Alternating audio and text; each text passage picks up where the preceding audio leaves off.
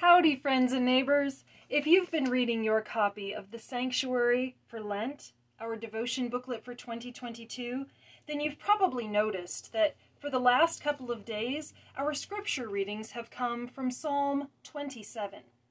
Even though this book was written and printed last year, these verses are perfectly fitting for the things that are going on in our world today.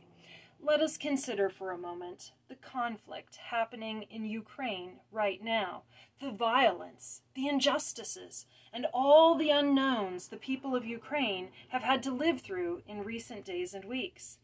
And now, let us consider their lives and ours as I read Psalm 27 from the New International Version of the Bible. The Lord is my light and my salvation. Whom shall I fear? The Lord is the stronghold of my life.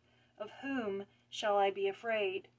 When the wicked advance against me to devour me, it is my enemies and my foes who will stumble and fall.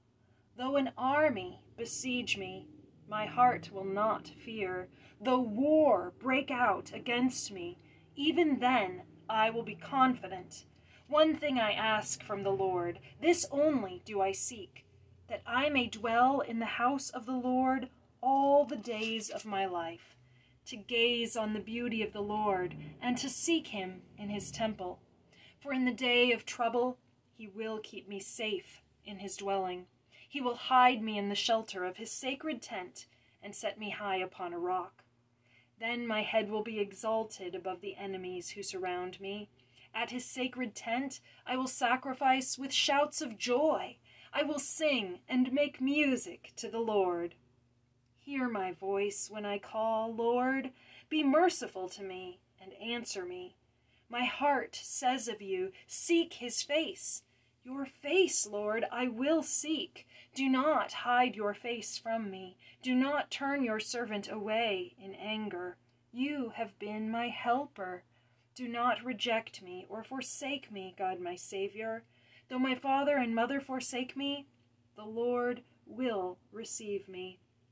Teach me your way, Lord. Lead me in a straight path because of my oppressors. Do not turn me over to the desire of my foes, for false witnesses rise up against me, spouting malicious accusations. I remain confident of this.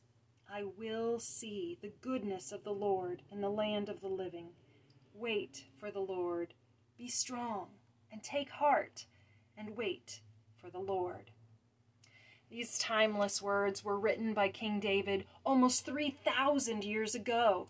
And yet, verse after verse, they speak so accurately to what is going on in our world today.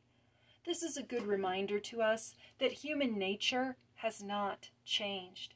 Our technology and news coverage may have changed, but human nature has not changed. And God has also not changed. Just as King David put his hope and trust in the Lord, no matter what his enemies did, no matter what kind of attacks he faced, in the same way, God is still active and working in the world today. Did you know almost 90% of the population of Ukraine are Christian?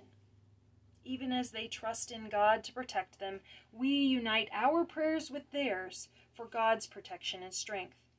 Perhaps King David put it best when he closed Psalm 27 with these words, I remain confident of this. I will see the goodness of the Lord in the land of the living. Wait for the Lord. Be strong and take heart and wait for the Lord.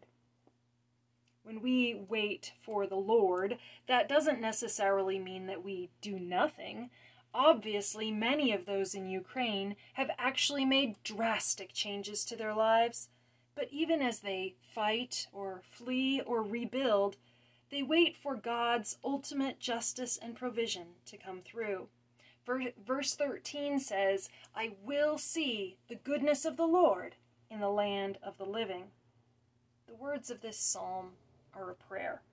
Not just for us to see God's goodness, not just for God to bring beauty to our lives after the austere season of Lent, but for the people of Ukraine to see God's goodness, even after the awful and terrible events of recent weeks, that God is faithful and they will see God's goodness once again.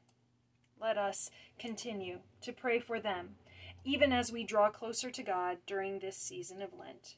I hope you continue to find meaning and comfort in your daily devotions. Thank you for joining me, and have a great week.